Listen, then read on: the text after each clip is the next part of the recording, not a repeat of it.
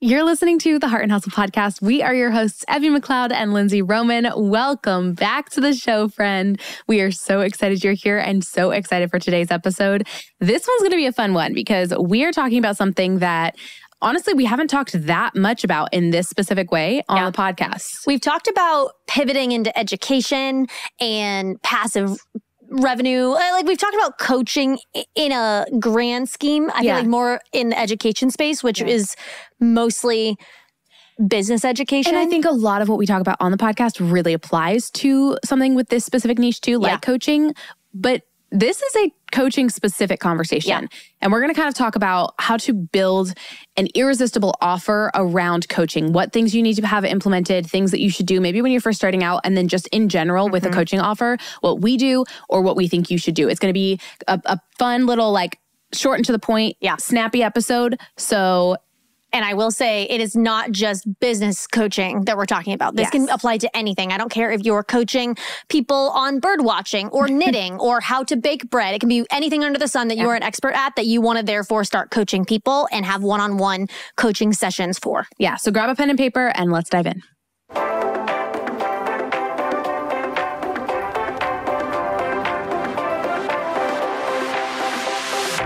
Hey, I'm Lindsay Roman. And I'm Evie McLeod, and we are family and legacy-focused serial entrepreneurs and the founders of the Heart University, a business education company with a mission to help you thrive in your business and life. Welcome to our Entrepreneur Cocktail Hour, where business and marketing strategies meet faith, real talk, and raw and life-changing conversations. At the end of the day, we are all in this together, figuring out how to navigate the ups and downs, the messy and the beautiful, and everything in between. This is a community where you can come as you are, get inspired, and walk away equipped to build a legacy-filled life. You're listening to the Heart and Hustle podcast.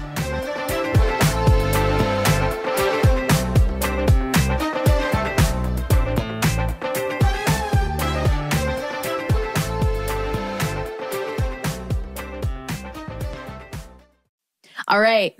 Hello. Coaching. Welcome. Building an irresistible offer. To the Heart and Hustle podcast. Becoming an irresistible coach. Chaos. I don't know where that voice came from here. We are going to dive in and we're going to try to make this as short and meaty and to the point as possible for you today. So we're going to talk about building a really irresistible offer that is quality, that really serves to your coaching students. And we said this in the intro, but this is not just for business coaching. This is for any sort of coach or mentoring or, you know, whatever you would want to call that situation. Granted, we are coming at it very much from the perspective of business coaches. So if we use some of that language, just understand that. But you we can apply it to, coaching anything. Yeah, we intentionally, the points that we are going to make in this episode are intentionally for pretty much any coach. And we wanted to start with some of the things when you're first starting out to keep in mind. If you are years into being a coach, these might be some good reminders or fun things to listen to, but the rest is maybe going to be a bit more for you. If you are considering getting into coaching or just starting out, there are some foundational things that we kind of wanted to touch on before we go into just universal across every season of life or coaching that are really good principles or like steps to have in place in your process. Yeah. So starting off, usually when people get into coaching, it's because you have either done a service or a skill a lot and you've started sharing it online, usually, and you've garnered interest. That's typically what I found the route of how people kind of find their way to coaching is if they almost start getting demand or questions for the skill or, gifting or talent that they're doing. Yeah. And they either want to start teaching people how to do it or I guess that's it. I'm like, or no, that's it. But I think there is a super small subset of people that like, maybe you want to be a coach and you think that your skill set of teaching other people could be really valuable and you could do that, but you don't know maybe what skill or gifting to teach people. I think that is a smaller subset, but there might be some people listening to this that are like, oh yeah, I really want to be a coach, but I don't know what to coach. So our first thing that we want to talk to you about is when you're deciding to start a coaching business or just make a segment of your business to coach, you need to make sure you obviously have the skill or knowledge that people need or want. Yeah. Like that's obviously, you probably are like, well, duh. But I will say, I think some people prevent themselves from stepping into coaching because they almost second guess that skill a little bit, or they think, oh, well, I'm not like the Martha Stewart of knitting, like they're like, I don't know everything there is to know about knitting, so I can't possibly teach that skill to other people. Yeah. But I would just recommend, think of it holistically in the sense of like, okay, maybe you're not all the way up the ladder of talent on that particular skill, but you might be like on rung 4 and there's somebody that hasn't even started climbing on the first rung that wants to learn that skill that you could, turn around and like lift up your hand and like be like, hey, I know a lot. Even when we started photography coaching, which is how we first got into business coaching in general, we looked at, like we weren't like, what's a famous photographer? Anne LaBelle? No. I forget her name. I'm thinking of like the Vogue photographer. Yep. I know who you're thinking of. Or Sue. A really famous photographer. That's the point. I like how I like literally cannot think of anybody in this current. Who's the Sue? Susan? No, Sue. I don't know, but is it Bryce? Oh, everyone is listening knows exactly who I'm talking about. Anyways, you get it. Like we were not the top shooting $1 million celebrity weddings when we decided to start photography coaching. That's okay. We're not Tony Robbins when we started business coaching. Like that's okay. You can still be farther along than the people that want to learn from you. Yes. I think that's a huge thing to note. And it's when it comes to making sure you have skills or knowledge that people want, pay attention to the questions that you're consistently getting asked, because that's a huge indication of, oh, I have something that other people are wanting or needing right now. And that's a really huge, indication that you are ready, even if you're not ready to teach maybe some of the things that you're still learning yourself, but you can share some of the things that you have learned and seen implemented really well for yourself. You found her name? Sue Bryce is who I was thinking You were right. Every photographer knows who that is. Like you probably do. If you don't, that's probably embarrassing that I didn't think of her name on the fly, but it's Sue Bryce. She's incredible. Okay, the next thing that we wanted to touch about when you're first starting out with specifically like coaching in general, start putting out free content. Number 1, on social media, email list, podcast, YouTube, whatever medium you want. It's like, how are people going to know that you're an expert at that if you don't share that? Yes. How do people know that you have experiences, skills, knowledge, wisdom, insight, or results that they're wanting to see if they're not actively seeing that really played out for them repeatedly, day after day, week after week? So really start garnering that intrigue for what you teach. So do regular Q&As on your story. Instagram lives are fantastic. Regular reels or TikToks or whatever, YouTube videos. Did you say Q&As on your story? Okay. Yeah. It shows that you're starting to answer questions that many people would probably have on that topic. And so it therefore positions you as the expert. I said that weird. Export. In a way. So even if you are baby fresh and you're like, oh, but nobody's asking me questions. Girlfriend, go to that freaking Instagram story, post a question box, go to your own damn question box and fill it out. Yeah.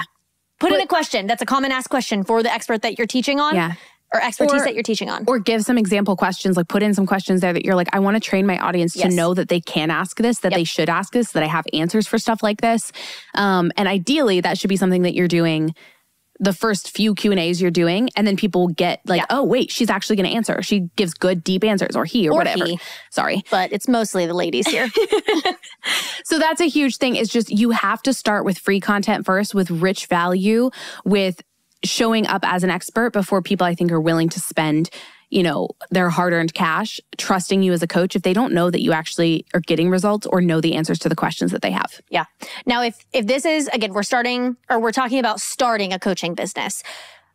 When you first start and you're first trying to get clients, like the first couple of one-on-one sessions, usually you want to keep your offering simple. Like you don't want to have 7 different packages for a coaching. I mean, even if you're not beginner, I would recommend not doing that. Yeah. For any service-based business. But if you're first starting, I would probably recommend with 60 to 90-minute coaching calls, whether that's in person or whether that's on Zoom, something that's simple and tangible that you can kind of like easily digest and kind of start chunking out like a beginner session with a client. Because I think when you're getting into education, you almost have to learn by default of how people learn and how they ingest information. And how you communicate it. Because I think it's so easy. You could know something really well in your head, but not communicate it effectively. And then you start to say something and you can just see the glazed look in your student's eye and you're like, oh shoot, okay, let me try to rephrase. Side note, also, if you're ever wanting to do a course, start with one-on-one coaching because it will help you create the teaching video for a course so much better because you will understand what people have question-wise in that topic that you're doing the course I say one-on-one, or technically you could do group if you really wanted to. That's true. But same concept. That's in this conversation. Maybe you want to be a coach and you're thinking about like group coaching or a membership or a cohort or like a workshop or something like that, where it's like you're coaching people on a thing. I would still start with one-on-one sessions that are like bite-sized, like an hour, because it gets your feet wet and it's really easy to digest. Yeah. Speaking of, not only do we recommend starting with something that's a little bit more simple, to the point, easy to communicate to your audience, but I would also, and Lindsay, highly recommend start very low price point when you're getting into coaching. And I know, we talk a lot about charge your worth, know how much you need to make, but there's something too when you're in almost the beta testing phase of a new offer, like a new coaching offer, that you just need to figure out your own ish for a bit. And you need to learn how people are receiving. My first coaching session or two or mentor session or two, I guarantee I said stuff that I would look back on and be like, that is not the way you should communicate that. Like that did not make sense. That was difficult to understand. That wasn't explained well. That, there's so much that you're learning as a coach too in that. So I recommend starting with something that's very attainable, because what also happens with that too is you're going to get more people who are actually booking, which shows the proof of concept, the proof of you're actually getting people who want to book with you, even if it's $100 for an hour call or $50 for an hour call or whatever that is. And you'll get more people in the door that then can write reviews. Exactly. Especially when you're trying to offer something for the first time. Like reviews are huge, especially on a one-on-one service. Like people don't want to waste their money on a coaching offer when they're iffy on if that person's going to give them the return on this skill that they're wanting to learn. And so the more that you can get like traction immediately. So whether it's really cheap sessions or even whether it's free, maybe you have friends that you can start teaching like that skill, whatever you're coaching in, whether it's business or knitting or sourdough or whatever it is, you can, almost do like free training sessions with them and get reviews from them. Like that's a really great way to get started if you aren't even at the place where anybody will hire you even for like $100. 100%. But if you are giving out free content on the internet and consistently doing that, you probably can get people for $100. Yeah. Or less. Start cheaper if you want. Start $50 or, whatever feels attainable. One of the next things I would say is I get a lot of questions on when somebody's considering starting like mentor sessions or coaching. Is they're like, what does the format look like? What should I come and present like a whole presentation of one of the first things you should do in business and the next thing, and kind of like walk them through almost like a presentation slide format? My recommendation is either format, especially when you're just starting, before you've really built out like a coaching curriculum or a real format or anything like that, like later on in business or in life, I would recommend starting with either a Q&A format and simply be an open book and let your student come in or your client come in and ask you any questions that they have. Or you present the offer, like the 1 hour session or whatever it is, of a very specific niche topic. So for example, if you are a fitness trainer or a physical therapist in that world, maybe you open the door to, hey, I understand how overwhelming like fitness can be, whether it's questions about form or wondering like, can I help you build out a good fitness plan based on your needs and lifestyle, whatever that is, I'm an open book, come chat with me for an hour. Or maybe you present it as something a little bit more like, hey, do you need help with pelvic floor? Like, are you a postpartum mom and you need an hour session where I teach you on some basic exercises that you can do to improve your pelvic floor? Come, meet with me for an hour. And it's very niche specific and you're presenting it as such, because I think when you're starting out, there's a lot that you don't know that your clients need to know, or they need one thing, but you're not sure about some of the others. So I would either present it as an open forum, like Q&A, whatever they need to know, give them some sample, options like I just did, or there's one thing that people are wanting to know from you and you go very specific and offer coaching or mentoring on that one topic of that. I even think if you are just beginning and you haven't built a brand that's well known enough yet, like if you are baby fresh, you have like 50 followers and you're like, I want to start coaching, I almost think it's better to go super, super niche, because if somebody was like, hey, I'm doing a fitness coaching, and I'm like, okay. Like, especially if they have low followers or you can tell they're not very established. Yeah. But if they even were low and not established, but they were like, hey, I can do pelvic floor, like training for you specifically for postpartum moms, like very specific, very niche. Even if they didn't have a big following or a big, like lots of reviews, I'd be like, oh, I need help with that. It's like more. So if you're just beginning, I would go niche first. Yeah. And like photography example, I know a lot of photographers follow us. If you're wanting to get into photography coaching or then even business coaching, I would almost start with like editing sessions. Yeah. Where it's like, hey, or sign up for an hour for $100 and I'm going to help walk you through editing help. And like, you can either, like Evie said, do a Q&A where you just like open it up, say, hey, what editing questions do you have? Or you could like come up with like a 30 to 45 minute kind of training on going through all the things on editing that you recommend and then open the floor for questions. You know, you can obviously create it however you want, but niche first is what I would say. I love it. Okay, now we're going to split into, that was kind of some of the foundational things that we wanted to say if you're just getting into coaching and some of the first things we wanted to talk about. But now this is for anyone in any season. Yeah. How to build a good coaching offer, whether you've been doing it for years, maybe there's a couple things in here that are new that we do that we recommend, or maybe you are in the beginner and you're like, I want to start well from the beginning. These are some of the things we'd recommend. Yeah. So the first thing I would recommend is having a questionnaire or application process before they book or a consult call. Yeah. So just because you're a coach doesn't mean that you should open the door for every single person who has cash in their hand to book with you. If you are a good coach, in my opinion, you should be turning people away because you value them enough to be like, hey, I'm not the coach for you. Let me help you find somebody else. Or this is not the season of life for you to invest in this. I think you should go invest in X, Y, and Z a first. workshop, or, you know, something else, or like practice more. Yeah. You know, 100%. So that's number one, good questionnaire application process or consult call, like process, like onboarding before they come on. And then this just applies, which I put this in here because I was like, this applies to every business of any offering at all, especially if it's service like coaching, have a really detailed pricing guide. Yeah. And we have episodes on that, but I think that's really important, especially with something like coaching where somebody is investing money, hoping to get a return. They want to see what are some reviews? What is the process like? What is the investment? What do you cover? What does this look like? Just answering all their questions for them. I think that's just every business in general. And that would be the same for like a good website or good marketing copy and all of that. But making sure with your coaching process that you have a really good investment guide in there, I think that's key. This also goes without saying, kind of along the lines with pricing guide, but make sure you have contracts in place. I mean, if you are running a business and you're offering a service of any kind or a product of any kind, whatever, I guess you don't have contracts with a product necessarily. No, but you have terms and conditions on your website. That's true. Okay, wrap it up. Regardless, have a contract in place. We always recommend our girl, the legal page. She is just prime queen for all things contracts. So go to theheartuniversity.com/contracts. Heyo. Although, do we have one for? I don't know if we actually have one for coaching. No, but if you go over to page, you'll get a discount code, and then you can use that code for anything on her site. There you are. Clink. Okay. Detailed contracts are not optional. The next thing I would say is a detailed onboarding questionnaire to get as much information from your student as possible. So just to clarify, this is after they have paid cash dollars. Yes. Like they've booked. Yes. And now you are preparing for your first call. Yes. And so I would have a minimum of 10 to 15 questions on that questionnaire. And I mean, I'm trying to think through mine. I have a question though. You're coming at this from a business perspective? No, I'm thinking any. Well, okay.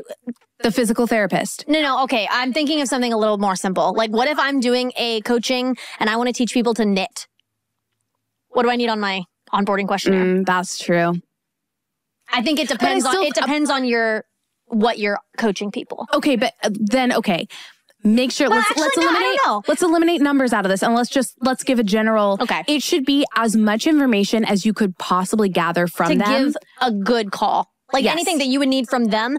And the way I phrase it is I don't want to waste your time on my first call getting all that information. You're paying me X dollars for this hour or hour and a half or 2 hours. I want to make sure I'm not wasting your time and I'm maximizing that. So I want all that information up front so that I can do the work beforehand, especially if it's like business coaching or something that you need a website, you need to look at their Instagram or you need to look at their work. Yep. Maybe you're teaching people how to make sourdough bread. Like in the onboarding questionnaire, I would almost ask like, what have you done in the past that has obviously. How do you feel about baking in general? Do you enjoy being in the kitchen? What are your hangups in the kitchen? What feels overwhelming to you? I mean, that could literally apply life coaching. What kind of equipment do you have? Like there's so many questions that I would recommend. Anything that you would want to know at all about mindset, past experiences, goals, questions they already have for you and are prepared to ask you. Or tangible, like detail, like for business coaching, like how much money do you want to make? How much are you currently making? What's your price range?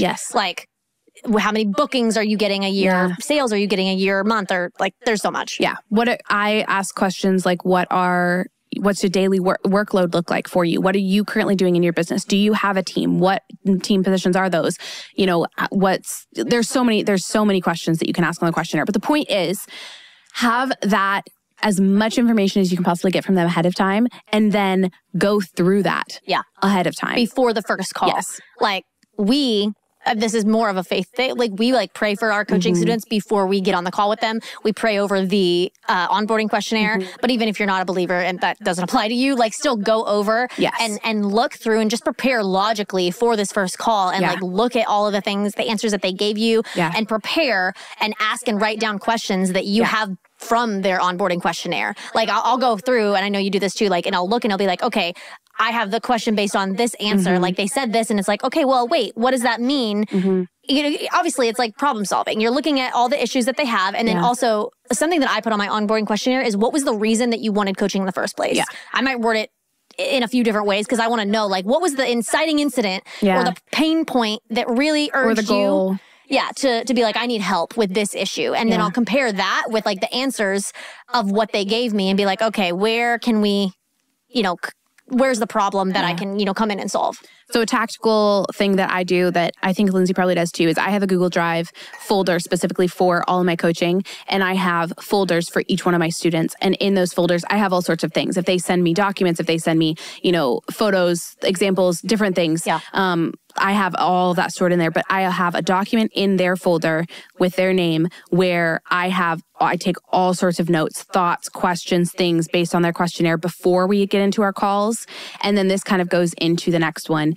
During my calls with my students, I take very detailed notes of what they're saying, pain points, things that I think they should be doing differently. And I put those under like what I call like my homework or next steps for my students. And I keep track of that during the call so that by the time they get off the call, we have a lot of clarity. Any numbers that we've written down, any strategies, any things that I said that I would send them, you need to read this book. Let me send you like a link to it or anything like that. I've taken detailed notes during the call. So I have those pulled up at all points. I have a split screen, my student on one half and my notes on the other. And I'm taking detailed notes during their call. So then after that first call, we highly recommend taking the notes that you just wrote down and giving them a recap email. Thank you. I was like, what is the I was word? like taking a sip of water, but I saved you anyways. Give them a recap email, basically outlining the highlights of what you talked about, any homework that you went over, or any links or numbers, like she said, that you talked about, and go over that. Something that you can do is if it isn't an in-person call, if it's on Zoom, record it and give them the replay in that recap email. It's basically not just like leaving them high and dry after a call and being like, awesome, bye. It's actually being like, hey, here's all the notes that I took for you based on what we said. Here's a replay. Here's the homework that I have for you. And obviously, like on the call, I'll verbally say the homework too as we come up with it. But I think it's so helpful for a coaching student to have like a written form. Like if you hop on a call, you don't have to be like sitting there like trying to scramble and write all the things and like remember it. It's like, no, you can just relax and ingest the information that is being given and answer questions vulnerably. And then after, you have an entire recap that's like, wow, this was awesome. And I didn't have to remember it. Yeah. It's like all written down for me. Yep. It's so good. And then I would say the last thing that we wanted to talk about was really sending like a feedback email or like a review request email after the call, or if you're doing multiple calls, like a container of like 3 months or whatever, to really send like a feedback form or an email requesting feedback from them, requesting a review from them. I usually wait like 2 to 4 weeks after a coaching student ends so that I give them time to really implement some of the homework or things that I've given them to do and see results. Yeah, them to like see some wins. Yeah. And I think that would still apply no matter what you're coaching. Like you want them to have time to actively practice and do the thing that you've taught them to do. But I didn't want to put that as like everyone should wait 2 to 4 weeks to send a review email. Like maybe it works better for your business model to send it immediately after when people's emotions are high and they're feeling all those experiences and things. But I would say that's one of the last things. And I feel like Lindsay and we have been coaching and mentoring for like 8+ years. And I feel like I have so many things that I could say on this, but we were like, how can we simplify this and get this to the point where they're just some of the key, most important, like step-by-step tangible things, whether you're just getting in or you've been doing it for a while, that we really see as absolutely pivotal in a good coaching offering. And how can we explain those really well and concisely in a really meaty and packed episode? So that's what we have for you today. Do you have any thoughts on adding to that? I just want to encourage you, if you've wanted to get into coaching, don't stop yourself based on imposter syndrome. Don't sit there and be like, oh, I want to do this one day, but like, I'm not good enough at this skill or this thing. Like, I think it's almost like the curse of knowledge. We forget that we know things. Like, you might do something that's so second nature to you, but there are people out there that don't know how to do it. That doesn't mean you have to, monetize every single skill that you know. But if you have a passion for teaching other people what you know, I promise there are people out there that want to learn it, that are seeking answers. And they could go to the library and read an encyclopedia, or they could pay you $400 for an hour. I mean, there's obviously things. They could take a course, they could attend a workshop, they could go to a conference or whatever. But I will say there is something so incredible and powerful in this day and age about the ability to make money from home by opening Zoom and giving people knowledge that is life-changing that that they want to pay for. That is valuable. So don't let imposter syndrome get in your way. I love it. And I will tag onto this. Being a coach is one of the best things in the world. And I don't think I will ever stop coaching because I love it so flipping much. And seeing the impact that you can have on somebody's life by just sharing the things that you know, it is life-changing for you and for your students. So if you've felt that pull before, I just want to encourage you. It is incredible beyond words. I love it so much. And hopefully some of what we shared today was encouraging or insightful or gave you a bit of a running start, because we are here to cheer you on, free on this podcast. And hey, honestly, I wasn't planning to say this at all. If you want to be a coach or have a better coaching offering. I was literally going to be like, as soon as you were done talking, I was like, if you need business coaching, we are some 2 options that you could. We love it. And I feel like this was like a 1% of all the things we do as a coach. I feel like these are some of the biggest and foundational. But if you want more insight on building a coaching offering, or if you're just an entrepreneur listening to this, that you're like, dang, they do all that, or, and that's not even all of it. If that's some of the things that you want to learn or grow in or build your business, we're here. This was not an intentional pitch episode at all. I mean, I was going to make it intentional. I don't know why I'm clinking. In the middle of us talking, she's like, let's cheers. I was going to, but basically saying like, if you want knowledge and you got so much from this podcast episode, like, we are here to help you. Yes. And maybe I'll say that from a position as a coach, do not get into it for the money. It is not about the money. It is about changing people's lives with whatever skill that you're teaching. And the money's great. It is great, but it's not the end all be all. And truly, like she said, like seeing somebody's eyes light up and like a click moment happen of they were like, wow. Or, you teach them something and then they come back weeks later and they're like, oh my gosh, I'm so excited. Like we've had so many coaching students and even workshop students and past course students that have come back and they're like, wow, the things that you just taught me, like I'm seeing actual progress and change. And my life has changed because I learned this from you and implemented it. And I will never be the same. People being like, I was able to buy my first home because like you taught me this, like that. There is nothing like that. Yes. Obviously that's a business coach example, but still, like no matter what, it's amazing. So if you want to be a coach, you can, and it's awesome. Yes. Now go kick some butt today, and we'll see you on the next episode.